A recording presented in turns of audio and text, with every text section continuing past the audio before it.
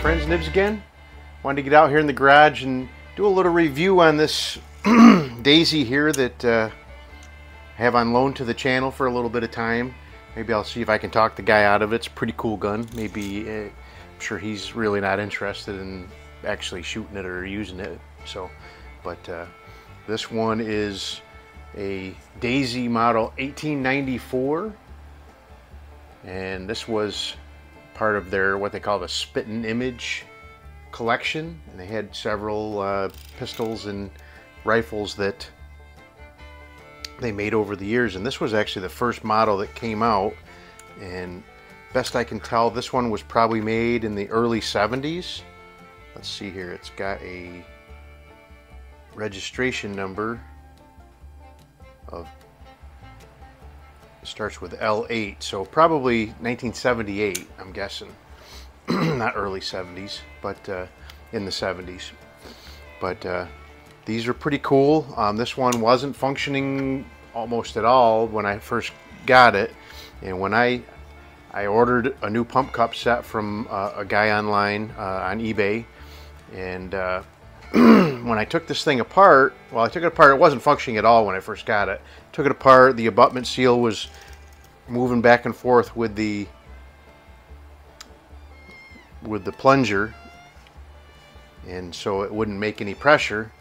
So I put the abutment seal back in and got it staked in, and it made a little bit of pressure, but it was just barely enough. The BB would go about halfway across the garage and hit the floor. So it was really about when I got the new plunger in. The new plunger was probably at least a millimeter bigger in diameter than the one that was in here. So I think that might have been an improper seal that was in there. Couldn't really tell that it was, you know, loose or anything in there, but it was definitely, so the new one went in there and it was pretty snug, and it was actually not shooting very well when I first started with it, but after the first handful of shots it started actually putting them out with a little bit of force. This thing is never going to be a powerhouse.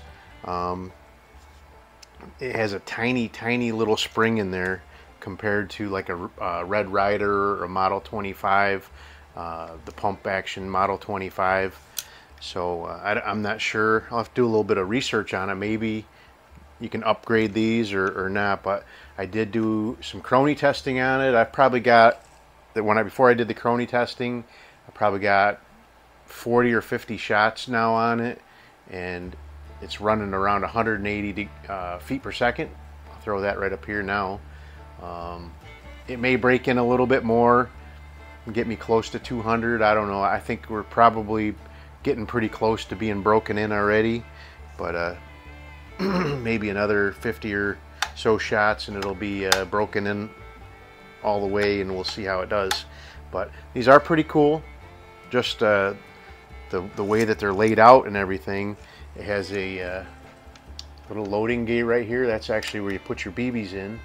And I don't think but there's actually a tube up in the front here. You push that down just a little bit and you can drop your BBs in there. I already have some in there, but I'll show you a couple. So you push this loading gate down, and then you just drop a BB in there, and it goes down inside the tube.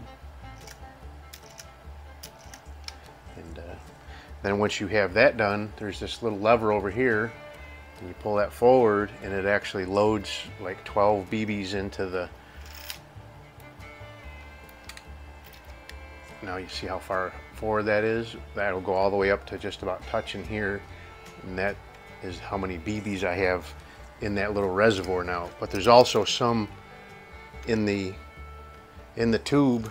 There's the tube, and then there's that reservoir there. So this will hold probably 40 or 50 BBs, I think, and then this one will hold like 12. So you can cock it and shoot 12 times before you got to pull that thing forward again and load it the next round of them. But so you cock it just like you do in a Red Ryder and close it. Now the thing that's different is that doesn't cock the doesn't set the trigger. You have to actually cock this hammer back, and that hammer going forward is what's actually going to trip the plunger going forward. So I have some cans set up across the garage a Daisy's favorite target, right?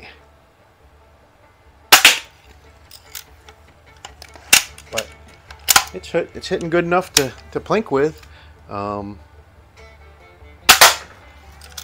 Not enough to penetrate a can, but so I guess I'm not going to be doing any can cutting with this guy.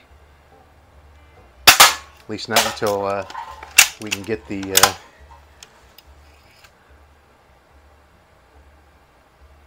oop, I always forget you got to cock this thing. I think that one actually penetrated the can. It sounded like the BB was inside of it when it hit the ground. Yeah, it might be picking up.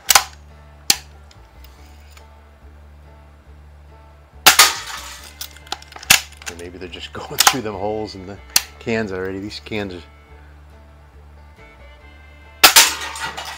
There we go. These cans have been down through the war, but see on there now I'm about halfway down or so. A little over halfway down.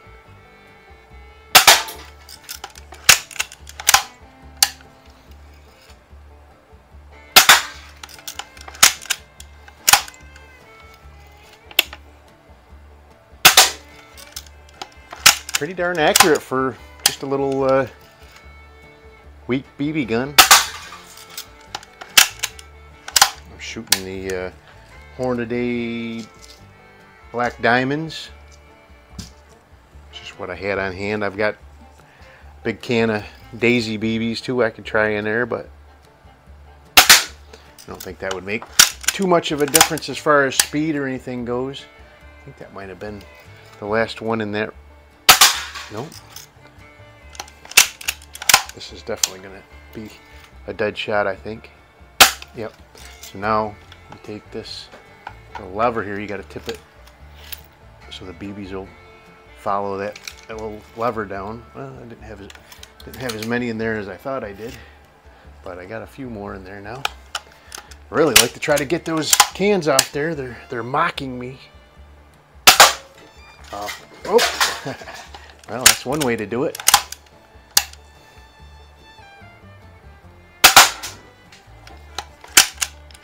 All right, we're getting somewhere now.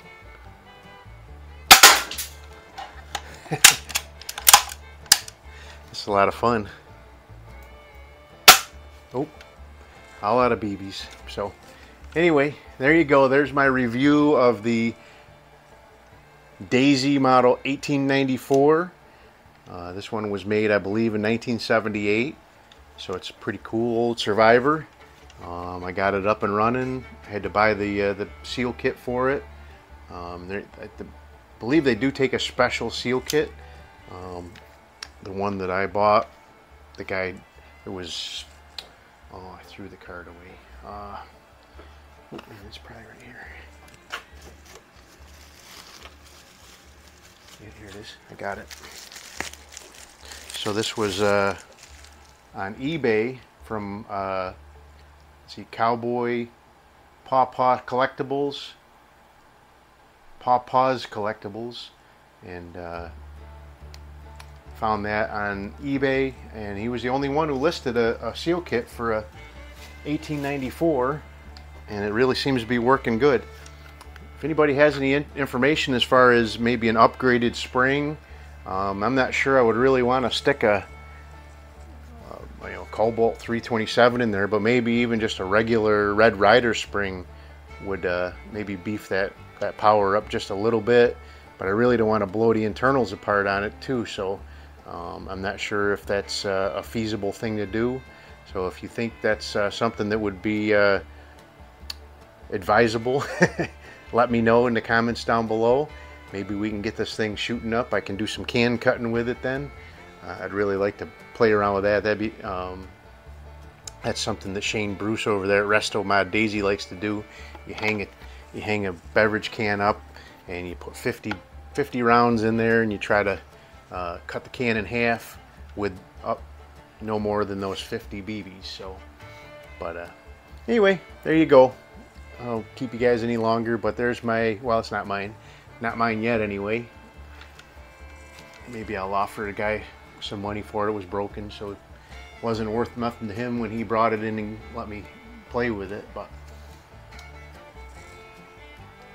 Daisy model 1894, a lot of fun, pretty easy to work on. You use the same spring compression tool that you use for a Red Ryder or one of those type of guns, and you can get the little spring catch out of there. But hope you liked the video. If you did, like, share, and subscribe. Make sure you hit that notification bell. You'll be notified when I do post up new videos. Till next time, have a great day.